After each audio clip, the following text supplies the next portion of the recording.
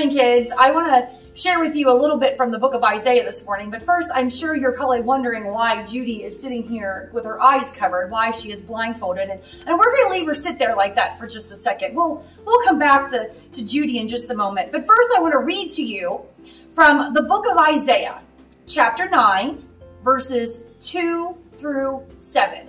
Isaiah chapter 9, 2 through 7.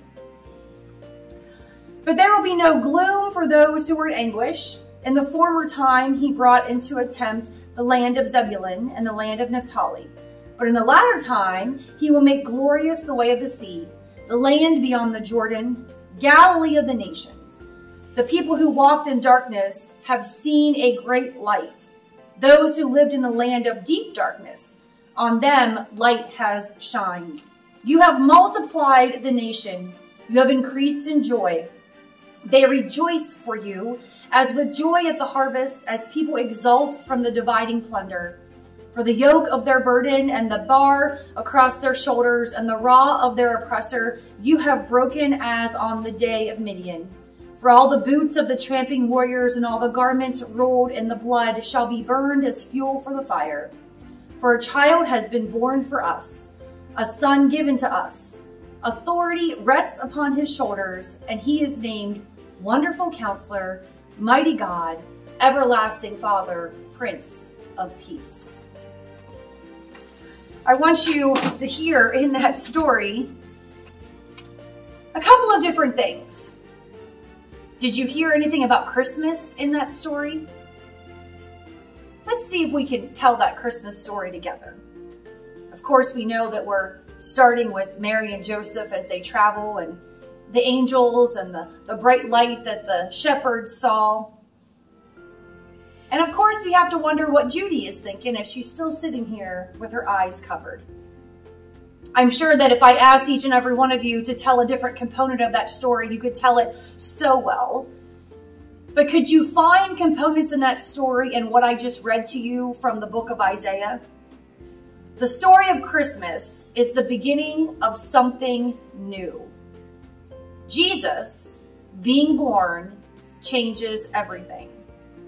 The reading from Isaiah talks about people who cannot see the good things that are going on in life, who have no hope, who are not finding love. It's about the people who have difficult lives finding relief from things that are hard.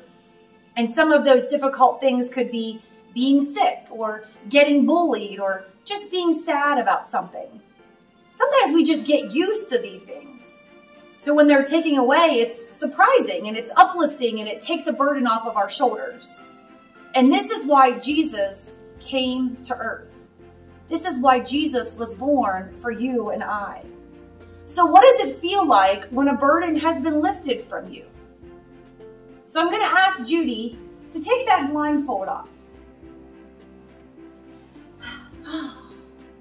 And now that burden has been lifted from her, and she can see, and she can rejoice in all of the wonderful things that are going on around us. When burdens are lifted from us, when we give our burdens over to God, we can rejoice, and we can see clearly in the many blessings and the gifts that God has for us. My hope and prayer is that as you go through this lesson, as you prepare for the Advent season, as you get ready and get excited as a family, that you too will turn your burdens over to God. Amen. So I want to read to you, kids, the same scripture from Isaiah chapter 9 that I read to you just a few moments ago. But this is coming from a different version of the Bible. This is an NIV, a New International Version. And I want to read this to you again, starting with verse 2. The people walking in darkness have seen a great light. On those living in the land of the shadow of death, a light was dawned. You have enlarged the nation and increased their joy. They rejoice before you as people rejoice at the harvest, as men rejoice when dividing the plunder. For as in the day of Midian's defeat, you have shattered the yoke that burdens them, the bar across their shoulders, the rod of their oppressor. Every warrior's boot used in the battle and every garment rolled in the blood will be destined for burning. For unto us a child is born, to us a son is given, and the government will be on his shoulders, and he will be called Wonderful Counselor, Mighty God, Everlasting Father, Prince of Peace.